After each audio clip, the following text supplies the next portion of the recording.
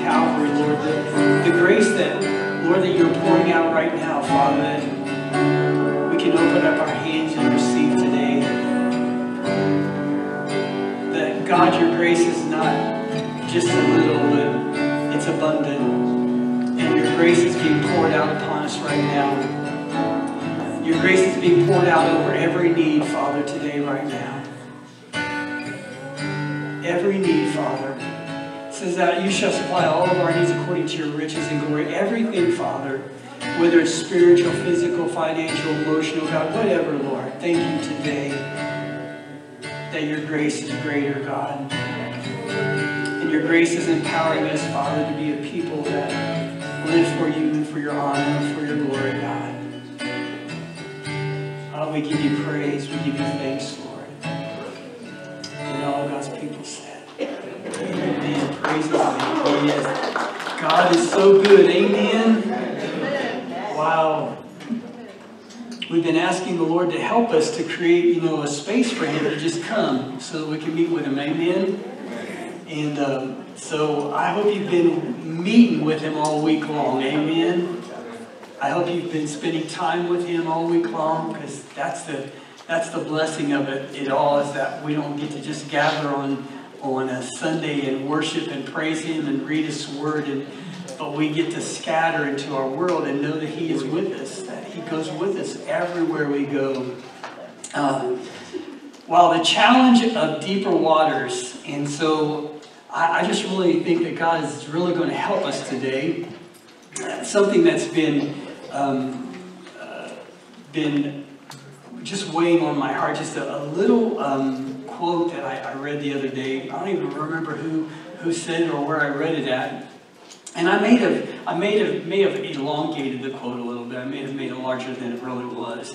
But I wrote this down because I want to start with this today, because I think this is so important for us as His children. Amen. Are you a child of God today? Are you glad that you're a child of God? Amen. That you're His child. And so the quote goes kind of like this. It says, the little decisions that you make, the little steps of obedience that you take every day can bring great breakthrough. I want you to just think about that for a minute. The little decisions that you make, the little steps of obedience that you take every day can bring great breakthrough. And I think that as we look at Luke chapter 5, and we see this encounter that Jesus has with Peter, we're going to see actually Peter begin to live out that actual quote, that little decisions that you make, the little steps of obedience that you take every day can bring great breakthrough. As a matter of fact, every great revival happens because of that. Because in the little and the great things, we're being obedient. Think about that this morning. And so we have Luke chapter 5. And now it happened that while the crowd was pressing around Him, so everybody has heard about Jesus, and now they're pressing in on Him. He's the miracle worker. He's the way maker. He's the promise keeper. He's the light in the darkness. Amen. And so everybody has heard about His word. And Jesus, when He preaches His word, He preaches it with what? Last week we talked about authority. His words had authority. So everybody in chapter 5, the crowds are pressing in on Him, and they're listening to the word of God. He was standing by the lake of Gennesaret, and He saw two boats lying at the edge of the lake. But the fishermen had gotten out of them, and they were what? They were done for the night. They were out all night. They were off. They had already been fishing all night, and their nets were coming up empty. But so now, what do you do if you're a good fisherman? You clean your nets. Your night is over. Your work is done. You come back empty-handed, and now what are you doing? You're cleaning your nets. But the fishermen had gotten out of them and were washing their nets. And then he got into the boat, of course, Jesus, which was Simon's, and asked him to put out a little from the land. And he sat down and he taught the multitudes from the boat. Now, I love this switch of scenes, because we've got Jesus going to the synagogues, and everybody is gathering, right? right? They're gathering. And now Jesus is moving from the synagogue to the side of this mountain to share the gospel. And all of a sudden there's this scattering that happens, right? I thought this was really powerful. So they were gathering in the synagogue. Now the synagogue went to them. Jesus went to them. He scattered and he began to share the good news that he had. The church, by the way, Dietrich Bonhoeffer says this, the church is only the church when it exists for others. And Jesus knew that what was happening in the synagogue couldn't stay there. He had to go out. He came to proclaim the good news. Amen? Right? That's what he came to do. So we gather, by the way, we gather to come and worship him. We come to read God's word. We come to get encouraged. We come to pray. We come to seek him. But then we scatter to proclaim him. And this is exactly what is happening. Peter's boat, by the way, became a place to give out the word of God. Amen? Think about that. All of a sudden, this boat became a platform. It became literally one of these podiums for him to preach, to proclaim the Word of God. So a good question, I think, for us as we move forward in this day, as we look at what Peter did, we have to ask ourselves the same question. Are we willing to allow God to use us right where we are? Are we willing to say yes to God and allow him to use you right where you are? If we truly believe that we're not here by accident, that God has not put us here by mistake, that wherever we're living at, wherever our homes are, wherever we work at, whatever we do, are we willing to allow him to work right where we're at? How could God use our current location to become a place where the Word of God can be given out? How can our current location be a place where a dialogue can be created? Did you know that there are so many people that are hungry to just talk?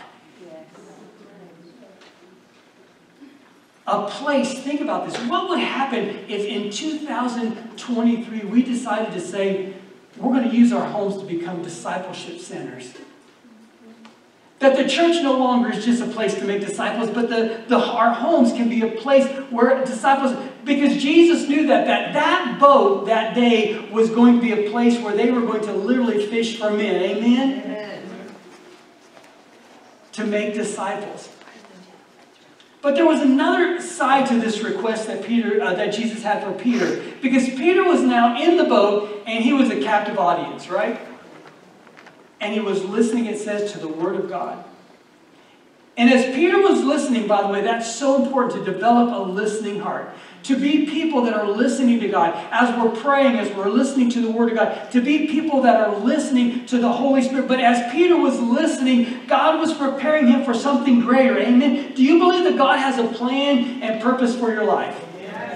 Well, what happens is when you begin to listen to God, when you begin to listen to the Holy Spirit, just as Peter was listening to the Word of God, he will begin to unveil, he will begin to reveal those things about your life and your purpose to you. Amen?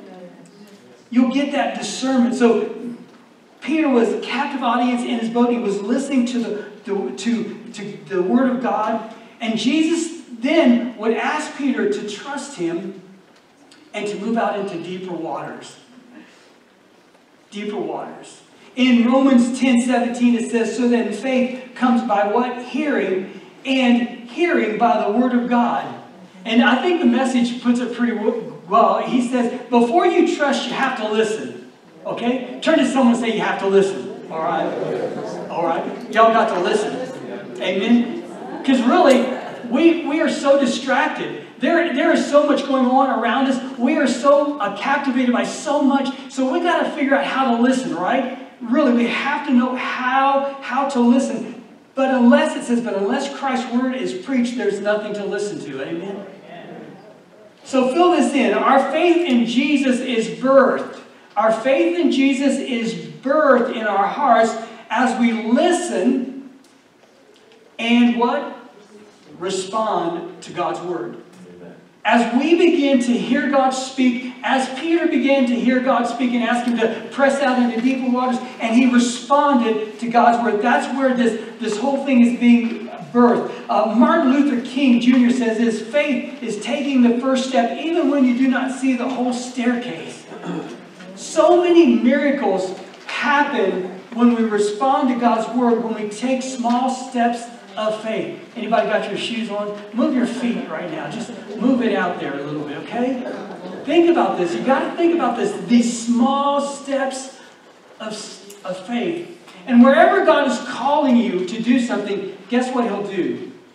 He'll always provide everything that's needed to take care of business. I love Philippians 1:6. I remember 22 years ago, I was freaking out. I had never been a pastor before. I had never done any kind of leadership at all. And actually, I was about 6 months into my journey here as a pastor, and I was broken. I don't know how to explain it, anxiety. I just uprooted my kids and my family and came back. I love Coolidge, but for some reason, something was happening in my heart. And it was probably about 6 months into my journey here, and I thought, I can't do this. I just can't do this. I can't pastor. I've never done this before. This is too big. And literally at 2 o'clock in the morning, I'm trying to find D.S. Dan. He's our district superintendent. I call him up at 2 o'clock in the morning, and I say, Dan, I can't pastor anymore. I can't do this. And he goes, why? And I go, I don't know, I just can't. There's just too much pressure. And he gave me this scripture, and I've stood on this scripture for the last 22 years. And it says this, and I am confident that God, who began the good work within you, will continue His work until it is finally finished on the day when Christ Jesus returns. And I want you to know that if you don't have a scripture for your life, claim that for your life today. Because whatever God begins, He will complete. Amen? And it's not over until Jesus returns. Philippians 4:13 says what? I can do what? All things through who? Through Christ who gives me strength. Isaiah 58:11 says this, our great God will always guide you where to go and what to do. He will fill you with refreshment even when you are in a dry, difficult place. He will continually restore strength to you so you will flourish like a well-watered garden and like an ever-flowing, trustworthy spring of blessing. So first, Jesus said to Peter, thrust out a little. Just get me off this shore, because I want to use your boat for a platform to share the good news. But it wasn't just all about that. When Peter was ready, in verse 4, Jesus commanded him, He said to Simon, put out into the deep water and let down your nets for a catch.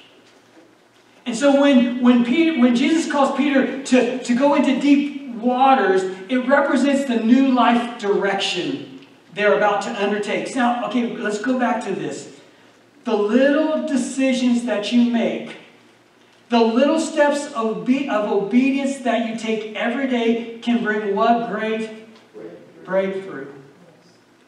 And this is what's happening, is that Peter is making little steps of faith, little steps of obedience. Going deeper with God will mean going into deeper waters, okay? Think about that. If you want to go deeper with God, you're going to have to go deeper into deeper waters. And God is going to call you to try. Think about this. In Jeremiah 29:13, it says, when you come looking for me, when you seek me, you'll find me. Yes, when you get serious about finding me, when you really search for me and want it more than anything else, I'll make sure you won't be disappointed. See, this is how God is growing Peter's faith, and I truly believe this is how God grows our faith, by being obedient. Amen? By taking steps and trusting Him. So that's the question for you today, is how is God trying to take you deeper in your relationship with Him? What are those steps that He's calling you today to trust Him? Anybody have one of those things like in your heart, like, 'tis so sweet to trust in Jesus, right? We got, like, is there a place where God is calling you to take a step right today and say, I'm going to trust you?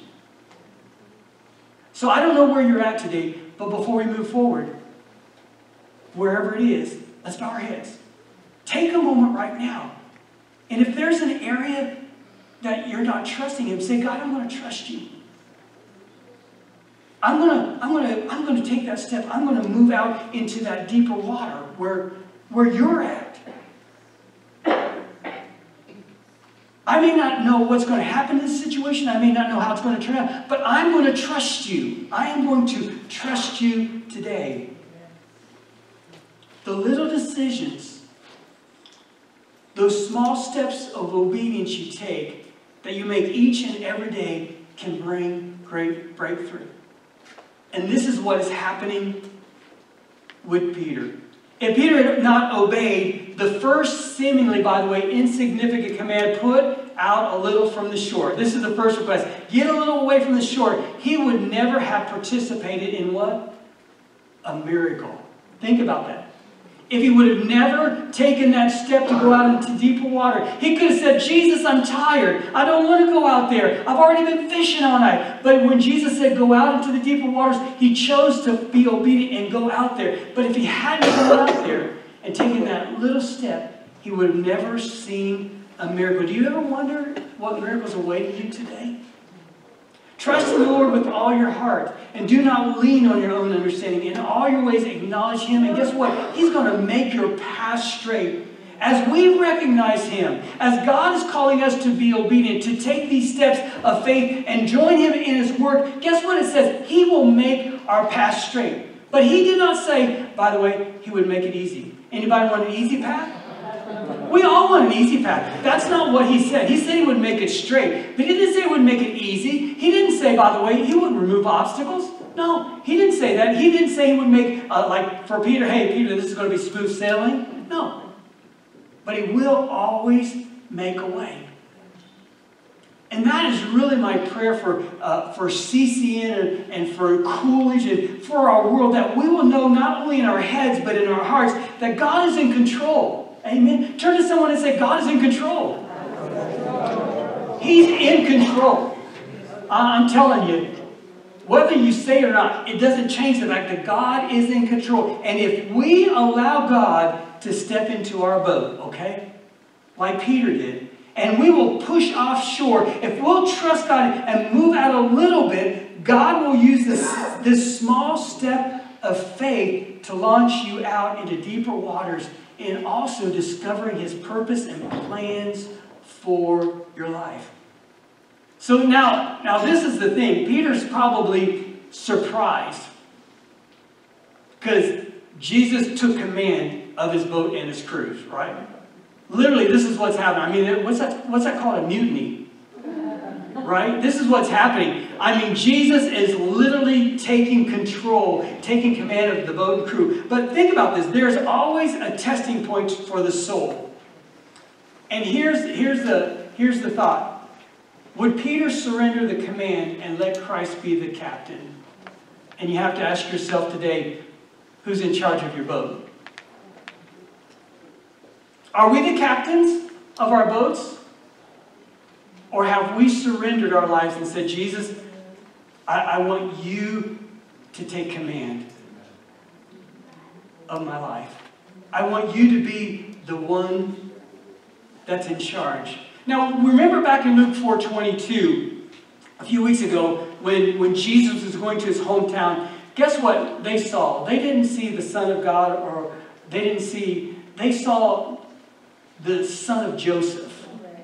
And I think in some ways right now, Peter is probably doing the same thing in his mind. He said, in his mind, he's going, like, as Jesus asked him to go out into deeper waters and put down his net. I think Peter's probably going, wait, you're a carpenter. You have no idea what to do here. I am the fisherman. I'm the one with experience. And think about this. Simon and the others must have felt like telling Jesus, hey, you need to stick to building furniture. Right? And leave the fishing to the experts. But they didn't. What Jesus began to ask Peter to do, basically, because we know this story, they fished at night, not in the day. And so all of a sudden when he tells them to go out, and especially in the deep waters, this was contrary to everything that Peter knew about fishing. This went against everything he knew. Anybody got, how many fishers in there? Here. Right. Anybody fish? Okay. Kind of contrary. Would you say this is kind of contrary of what you should do? Go out into deep waters in the middle of the day when it's hot, right? Because no, the fish don't come to the surface when it's hot. They stay low, right? I don't know. I don't fish, so I'm just guessing. But everything, yeah, I am not a fisherman. But everything that was happening right now with Peter was counterculture. And sometimes when God grabs a hold of you and you truly are his child, the things he's calling you to do will feel counterculture. They will feel different. Peter could have thought he knew more than Jesus. Has anybody in your spiritual journey thought, I know more than Jesus? Why is it that we are filled in a church full of I did it my way things? Right? Think about this so much. I mean, Peter could have said, I am the experienced fisherman here. Let me tell you what I think we should do based on my experience. I was looking at that, and God gave me a proverb, and it says this: a fool is in love with his own opinion. A fool is in love with his own opinion, but wisdom means being teachable. So not only was this counterculture to Peter, but I think this is important for us to learn today. Lord, give us a teachable spirit. See, the thing is, something's happening today. You're either turning God off or you're turning God on. You're either turning the Holy Spirit off or you're turning the Holy Spirit on. You're either being teachable or you're not going to be teachable, right? Think about this. It's so important. So what did Peter do? He obeyed. That is so important. Again, obeying God in the little things. This is a challenge today. This is a challenge today. Obey God in the little things. But Simon answered and said to him, Master, by the way, circle that word, Master, we have toiled all night, and we have caught nothing. Nevertheless, at your word, I will let down the net.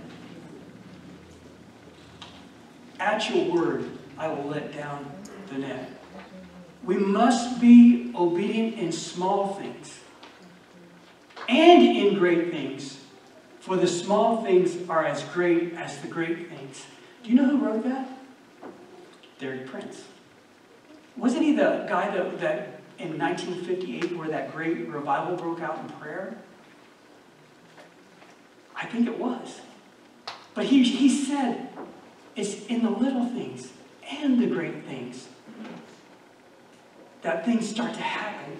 So the key here was Peter's faith in the Word of God and being obedient. Nevertheless, at the Word, at thy word. When Peter used the word master, he was actually saying something like we were talking about last night. Jesus, I'm not the one with authority here. When I call you master, I'm not the one with authority here. You are the one with the authority. I love that. You are the one with authority. Peter was willing to submit to the authority of Jesus, even though he did not understand all that the Lord was doing. I love that song, Waymaker. Even when I don't see it, you're working. Even when I don't feel it, you're working. You never stop. You never stop working. You never stop. You never stop working. Psalms 121, it says, I look up to the mountains. Does my help come from there? My help comes from the Lord who made heaven and earth. He will not let you stumble. The one who watches over you will not slumber. He doesn't slumber. He doesn't sleep. Indeed, he who watches over Israel never slumbers or sleeps. We may not understand, by the way, why things are the way they are, but God is calling us to take steps today. I truly believe that in everybody's journey, God is calling us to take steps today to trust Him. Do we trust Him? What's happening in our lives? What's going on in our relationships? Are we trusting Him? Are we taking these steps of obedience to follow Him? Think about that. Charles Spurgeon says this: God is too good to be unkind, and He is too wise to be mistaken. And when we cannot trace His hand, we must trust His heart. We always must remember that God is a good God. Amen? And every good and perfect gift comes down from the Father above. That God is a good God. Turn to someone and say, God is a good God. He is a good God. So there's always a testing point for our soul. Will we surrender today? Will we say, Jesus, you can have command of my life? Because that's where it all begins. Think about this. You can be the captain of my soul, Lord. Peter, will you trust me when I say, let down your nets? Jesus has asked me this week, Curtis, will you trust me when I tell you to let down your nets? I've had to ask myself this question all week long. This wasn't just for you, this was for me. Curtis, will you let down your nets? When I tell you, will you be obedient in the small steps? Will you be obedient in the big steps? Are you going to be obedient to me? Will you let your nets down when I tell you to? Will you trust me? And that's the question for us. Will we CCN? Will we trust Jesus when he says, let down our nets? When God says for us to let down our nets, are we going to be obedient and take those steps, whether they're small or large, to make sure that we're following him? So what does this mean? I think there's a few things I'd like to close with today. I think the first thing is that we need to realize that we need to be people who live by faith and not by fear. Amen? That's the reason why we actually sang that this morning. There's nothing left to fear, because Jesus paid it all to him I owe. Sin had left a crimson stain, he washed it white as snow. There's nothing left to fear. Think about that. Perfect love casts out all fear, right? There's no fear in that relationship of trusting him. If we truly know his character, if we know who God is, we can trust him when he asks us to step out in faith and not be afraid. John 14:1 says this, do not let your hearts be troubled. Believe in God. Jesus said, believe also in me. Yes. And so Jesus is calling us today to trust him. I truly believe it's impossible for any of us to be here today to not have a place that we need to trust Jesus.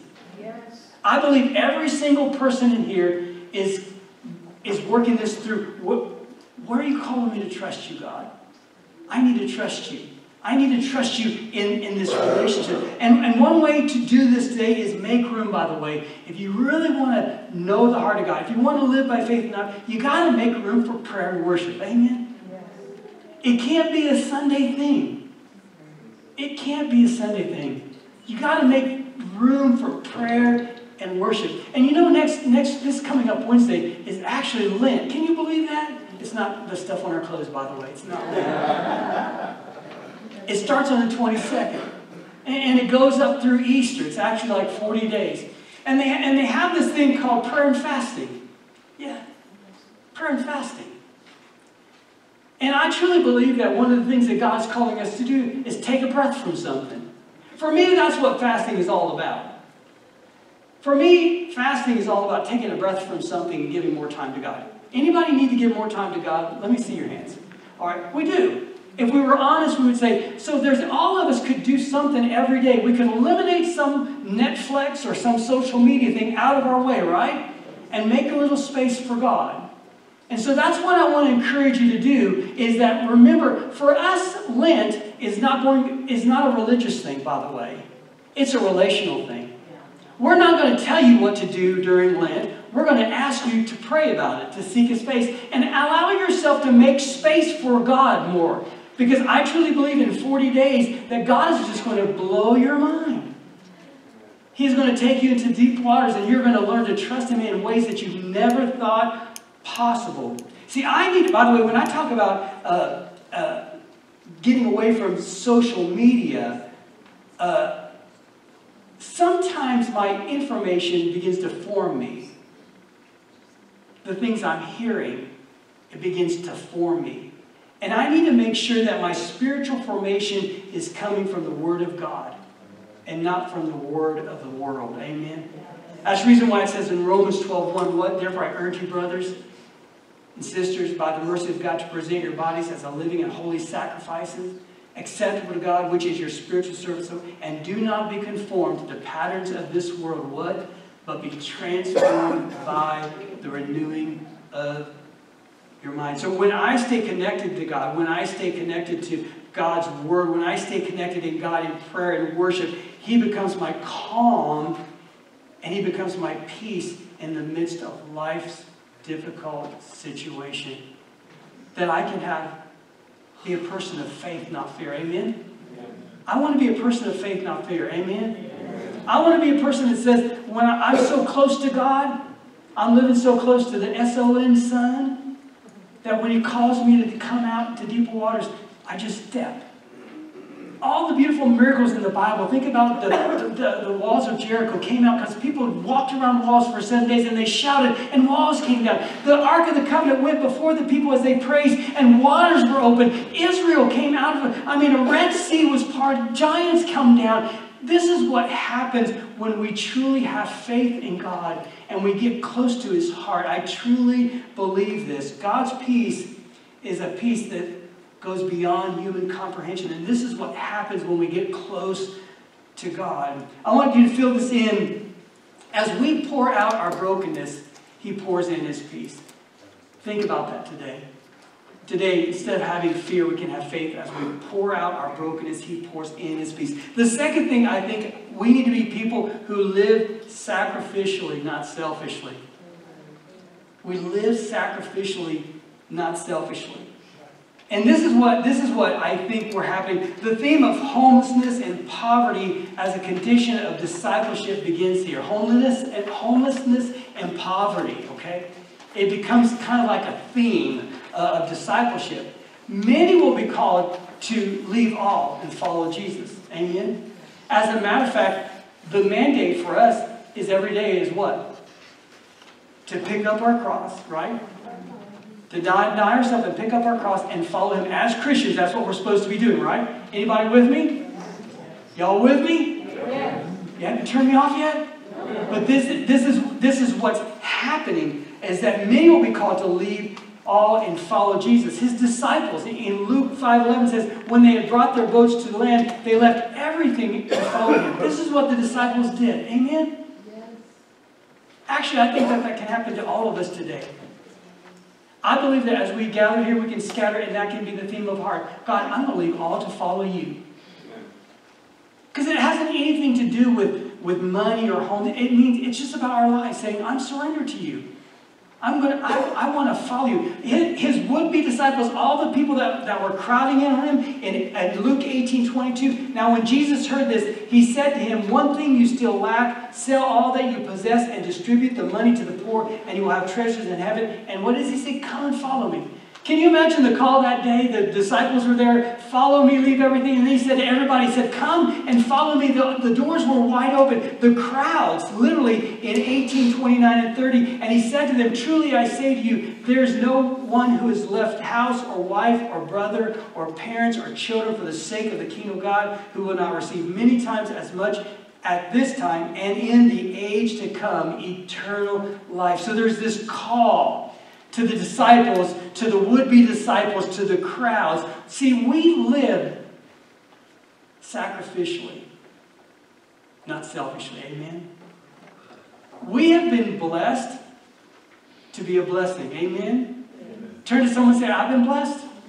I've been blessed to be a blessing. We are people of compassion. And the best example of that, by the way, if you look at the early church in Acts 4, when the believers, after the day of Pentecost, and they were filled, they were living sacrificially. They were given, it says that all the believers were united in heart and mind, and they felt that what they owned was not their own, so they shared everything they had. Wow, we're possessive people, aren't we? Right? But think about what's happening here in the book of Acts, and there are examples of what we need to be as a church. The apostles testified powerfully to the resurrection of the Lord Jesus, and God's great blessing was upon them all. There were no needy people among them, because those who owned land or houses would sell them and bring the money to the apostles to give to those in need. I want to tell you, thank you. Because to the best of, I believe, my my understanding as your pastor, I've watched you do this over and over again. I celebrate this when I see our meal train happening. I celebrate when I see people taking meals to people and money's being given to people to help in rents and gas. I'm thankful that we are a people that truly want to live like God is calling us to live, right? And even when we see people, by the way, which I don't know if you saw, but the homeless population of Coolidge is growing. Don't turn your nose up. Don't try to diagnose why they're where they're at, because that'll make you bitter. And it'll give you a cause to reason to say something. And it says that if you don't have anything good to say, I'm going to paraphrase this, don't say anything at all. But when you see those people that are struggling in life, we should have compassion. We should have compassion. Lord, help us to know how to help people that are hurting. Amen? Think about that. We are the body of Christ. We are compassionate. And I truly believe that God is helping compassion to be a part of our core value. I believe that God is helping compassion to be our culture around here. Amen? That we are people of compassion. Mark 10:45 says, it's this, for even the Son of Man did not come to be served, but to serve and to give his life a ransom for many. So, verse 6 and 7, instead of Peter claiming all the valuable catch for himself, this is a beautiful picture. Peter and Andrew called their partners to share in it. It says, and this time their nets were so full. Amen. They let down their nets. Amen. They were taking those steps. Now their nets are so full, they can't fill up their boats fast enough. And they realized that there's not a room. And so boats were filled. Now all the boats were filled with fish and on the verge of sinking. Can you imagine out fishing and all of a sudden you have so many fish in your boat? This is a true story, by the way. This is a true story. And whenever I see about those fish in that boat, do you know what I think about? God's grace. I see all these guys just like up to their knees in fish. You know? Think about it. Think about it. They're filled and they're overflowing. And that's what we are in. We're up to our knees in fish, aren't we? We are up to our knees and beyond in the grace of God. Think about how God poured. But this is what happened. So we are not, when he called everybody in, he says, we are not reservoirs, but channels of blessings to share with others what God has graciously given to us. So in verse 8 now, as we're coming to the end of this part of this beautiful miracle of God, once again providing all of these fish as a testimony to who he is. And Peter's looking at all these fish. And he saw, it says he fell down, but when Simon Peter saw this, he fell down at Jesus' knees, saying, go away from me, Lord, for I am a sinful man. For amazement had seized him and all his companions because of the catch of fish which they had taken. And likewise also were James and John, sons of Zebedee, who were partners with Simon. Can you imagine the tremendous success of their efforts? And the obvious reason for their sudden success gave Peter this twofold vision. He said he saw the Lord, and he saw his power, and he saw his wisdom and knowledge, and then he saw his sinlessness, and then Peter saw himself a sinful creature. And as a sinful man, Peter's instincts were to say, get away from me. Amen.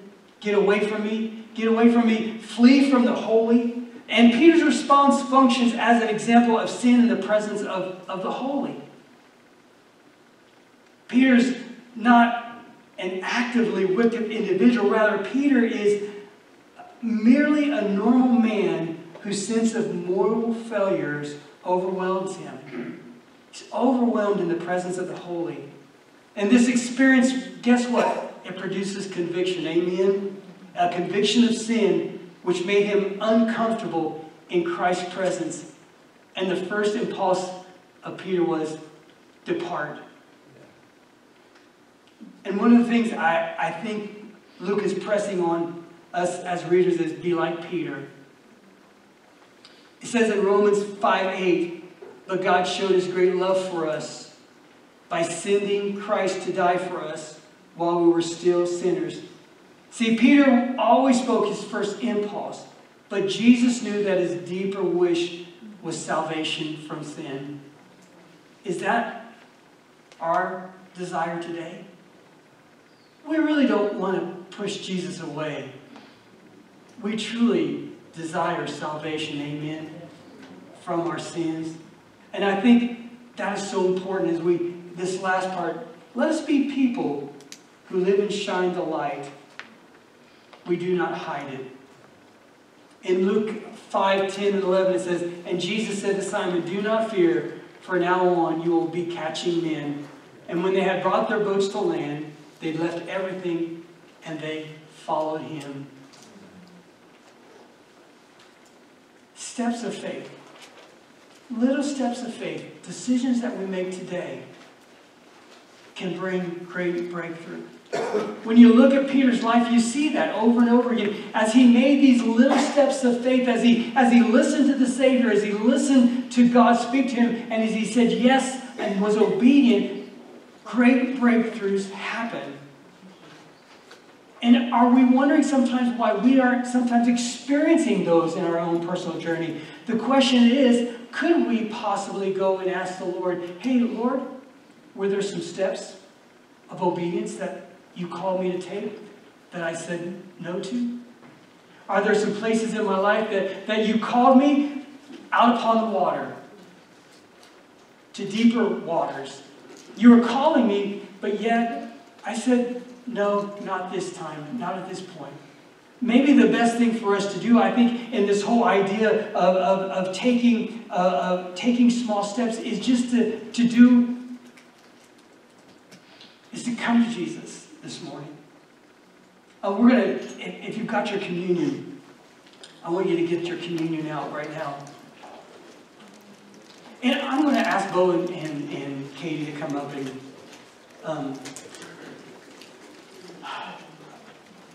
they're going to sing a song. It's called Abide. Everything in this story, we see Jesus just drawing Peter closer and closer. And Jesus knew that Peter would deny him. Jesus knew the disciples would be scattered. And guess what, by the way? You don't want to miss this point. Jesus knew you. And he knew where you would struggle. And he knew where you would hurt. And in all of that, he still draws close to us. He will never push us away. We might be like Peter. We may try to push and flee from Jesus, but Jesus will never push us away. He will be there 24/7. Whether you love him or not, he loves you. See, the cross that we're going to, communion and cross that we're going to have today is the truth of what Jesus has done for us. The truth of it is that he went to the cross. He knew that we would reject him. And even today, there are things in our lives where we could be rejecting him. And still, if you asked him, what would he do? He would say, I would do it all over again. I will go every time to the cross and die for your sins. That's how much I love you. That's how much forgiveness Jesus has for us today. I think as we looked at Peter's life, everything gave him an opportunity to just get closer and closer to Jesus. So as we get our hearts ready, what are those steps that maybe you need to take today? As we sing this song, make this time a time with you and Jesus. Don't just sit idly. Give him thanks. Make a commitment to him today. Take a step of faith. Whatever God is calling you to do, the Holy Spirit is here. Amen. He's here. He's here. And he's So respond and let God have his way in your life.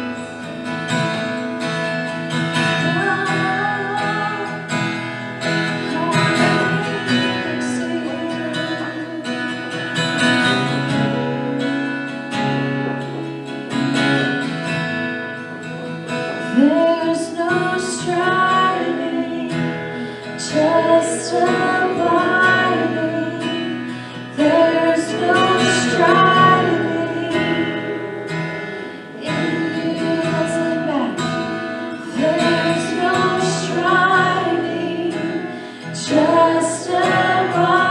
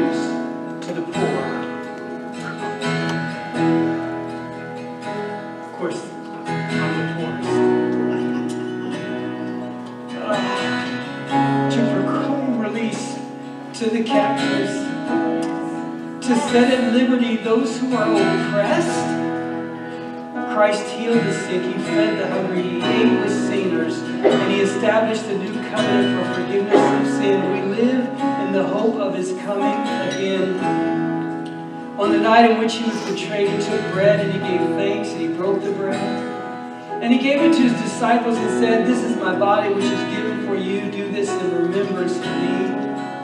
And likewise, when the supper was over, he took the cup, gave thanks, and he gave it to his disciples. And he said, "Drink from it, all of you. This is my body of the covenant, which is poured out for many for the forgiveness of sins. Do this in remembrance of me, through Jesus Christ our Lord." Amen. And so we gather as the body of Christ to offer ourselves to you in praise and thanksgiving. Pour out your Holy Spirit on us and on these your gifts.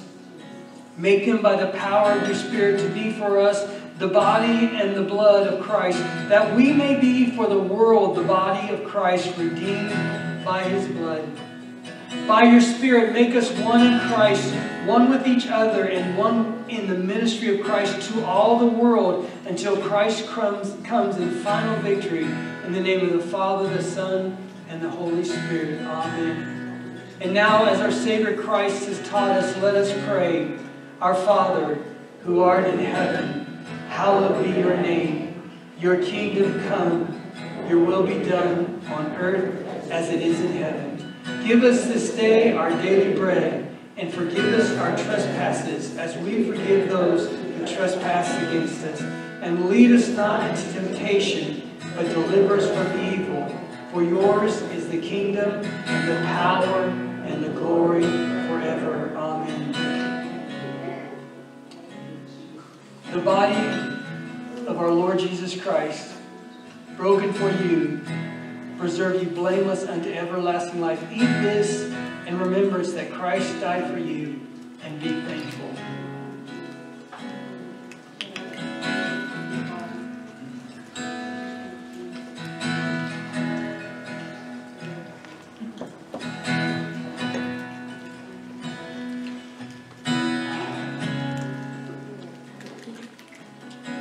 The blood of our Lord Jesus Christ, shed for you, preserve you blameless unto everlasting life. Drink this in remembrance that Christ died for you, and be thankful.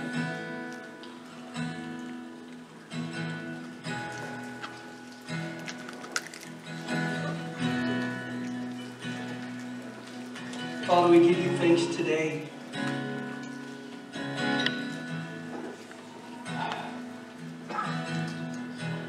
We thank you for these holy moments, Lord, that we can come into your presence, Lord.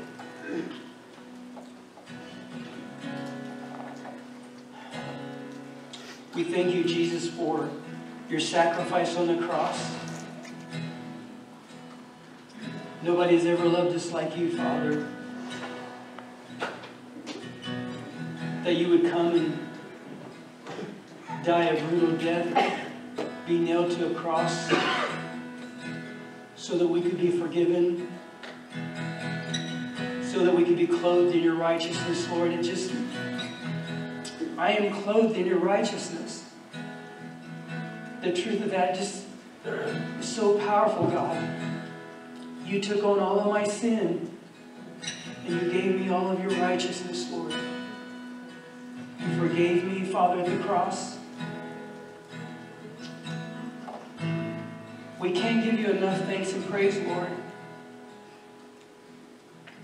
I pray, Lord Jesus, that when we think about you this week, Lord, and your sacrifice for us and the steps that you took, Father, the fact that you left eternity and you came in the form of man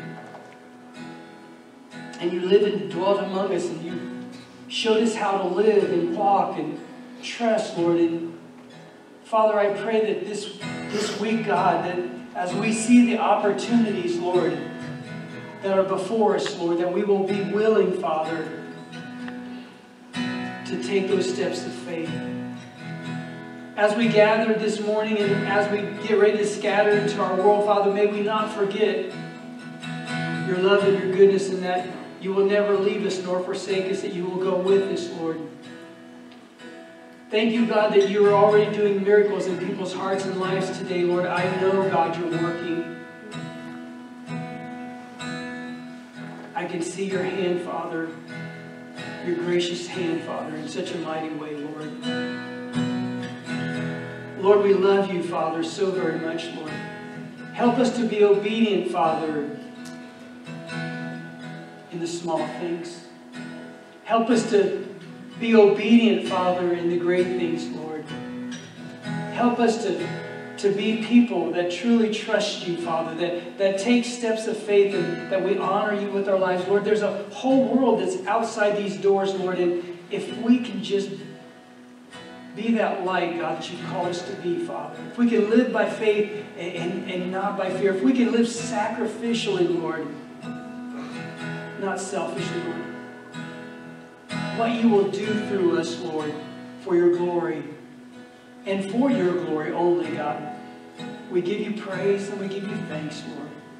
We love you, Jesus, and we know you love us.